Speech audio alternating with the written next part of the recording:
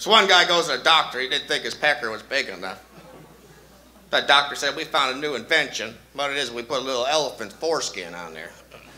And it'll grow and make it as big as you want it to be. So he said, all right. So he sews some elephant foreskin on the end of this guy's dick. About 3 weeks later, it's about 2 feet long. He's having dinner with this beautiful young lady. Sitting at the restaurant, all of a sudden his zipper comes down, his dick comes out and grabs a piece of bread, goes, boom!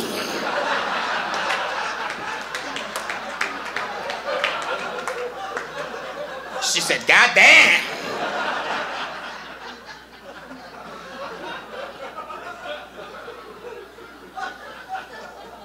They have a little bit more conversation. All of a sudden, his zipper comes back down. His dick comes out, grabs another piece of bread, boom!